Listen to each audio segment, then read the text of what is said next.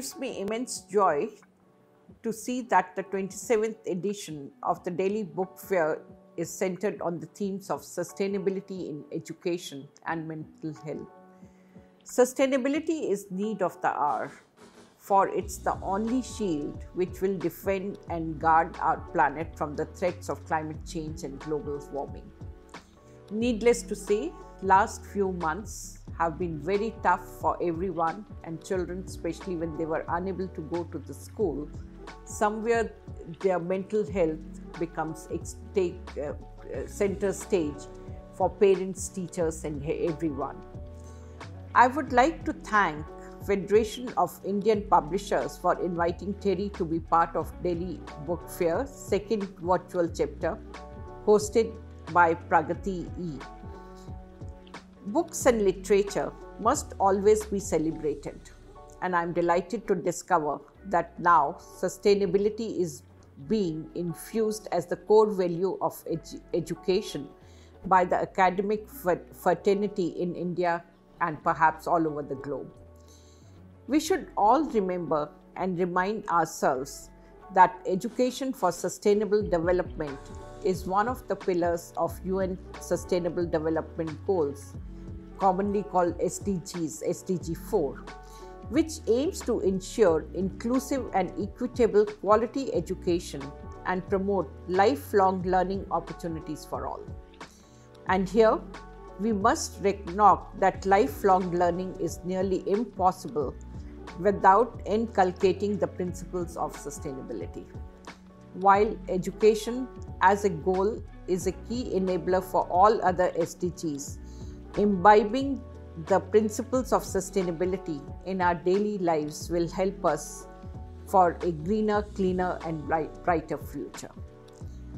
Education in sustainable development will strengthen the foundation of our youth, who shall be our future leaders in championing the cause of environmental protection and conservation of natural resources.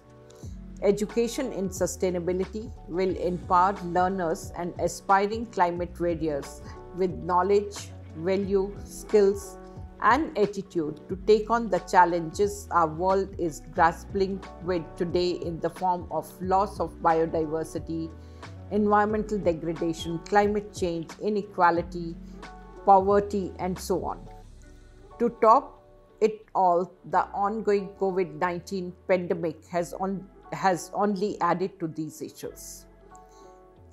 Education plays a transformative role among students and learners, enabling them to find or create solutions for overcoming the hurdles of today for a secure tomorrow. As a powerful vehicle, education in green growth equips young minds to make informed decisions and ensure collective and affirmative action to drive our future generation to the road of sustainability. We must care for our planet. It's the only one which we have, and that we can only do through responsible actions. And that is why education in sustainability should not be limited to being recognized only as a pedagogical method of knowledge dissemination. Instead, it must instill in us a value system that will shape our ethics and lifestyles in a way that will make us more conscious towards environment instead of neglecting it.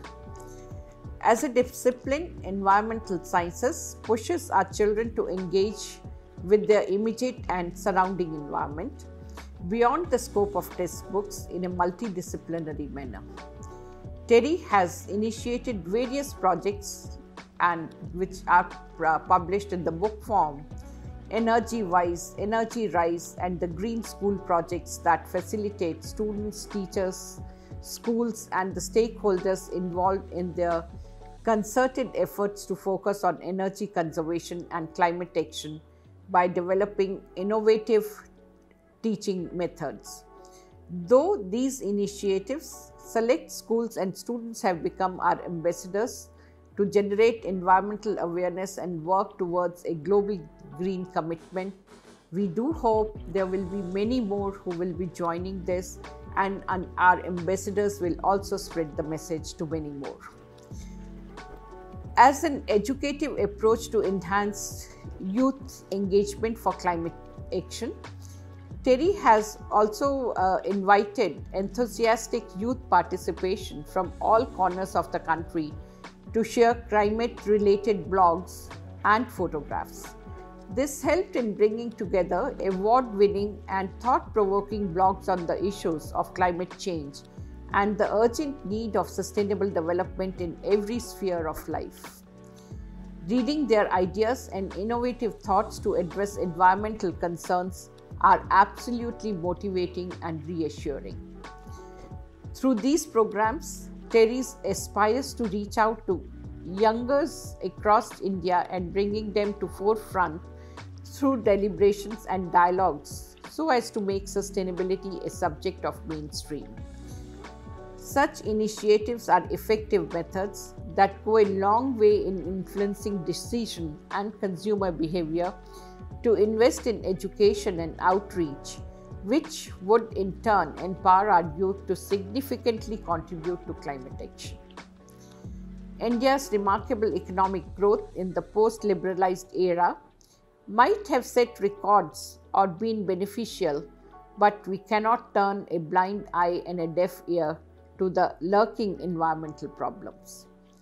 While stitching the fabric of collective action, we must strive to develop innovative solutions to clean our air, promote water and energy efficiency across sectors, conserve our forest, and transition to clean energy. Now, these are the things, they are not just bookish. Every student, perhaps every child is today realizing, listening to the news, what is happening in Uttarakhand.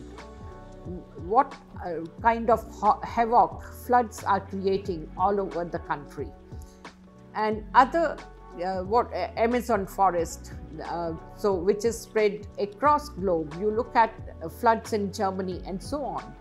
So they do realize that there is something happening, or climate change is impacting the planet. So they have already realized, and therefore what we need to do is we need to tell them that these are due to our actions only, and we can reverse it or at least stop it immediately by being more intelligent in use of natural resources. So that is what one is trying to do. The students, the young generation, they should work towards solutions that will reduce generation of waste and promotes its reuse and recycling to build a circular economy. In fact, if we look back, and many of you will remember as children what our grandparents used to do, everything was reused. There was no culture of use and throw. Perhaps we need to come back to that, or at least it should be recycling, because lifestyles have changed, so we cannot say that we'll go back to what the life was 100 years back. But definitely we have to ensure that everything that we use is recycled and it's based on circular economy. We must not forget or ignore the fact that climate change was described as the greatest market failure by a renowned British economist and academician Sir Nicholas Stern. In this regard, the latest Intergovernmental Panel on Climate Change, commonly known as IPCC, their 6th assessment report is an eye-opener. The report points out that climate change risks desertification, land degradation, sustainable land management, food security, the greenhouse gas fluxes in terrestrial ecosystems are warning signs that we must act upon now. We are already late. There is no time for later anymore. The alarming global concerns apart from COVID-19 outbreak have led to unimaginable hardships for humanity. And let me tell you, it's the poor who suffers the most. And in India, if we look at it is that as a country also we are going to suffer far more than many other countries. Some of the countries in fact will be benefited due to the change in climate. But countries like India whether it is in terms of food grain productivity or extremes of temperature, floods, droughts, everything is going to be in the negative side. Therefore, while we have to continue with the economic progress, that will only make sense that once we have understood the need for climate sensitivity, and that sensitivity can be ensured only through education and consequent actions. Our response to climate change must be effective and sustainable. While the findings of such a report could give us a sense of imminent doom, there are lessons for us to be more environmentally conscious instead of being overwhelmed by these concerns. Whether it is about sustainable groundwater management, to tackle water stress and scarcity, approaches to food security and use of land resources, or acceleration in climate resilient investments by private sector for a net zero future, all these form an integral part of a larger goals of education in sustainability. In that spirit, I would like to congratulate the organizers of the Delhi Book Fair for giving a platform to all the speakers and participants to think green and act sustainably. Along with the motto of reduce, reuse, recycle, repair, let us also take a pledge to be resilient, reformative, responsible, and self-reliant. Thank you so much.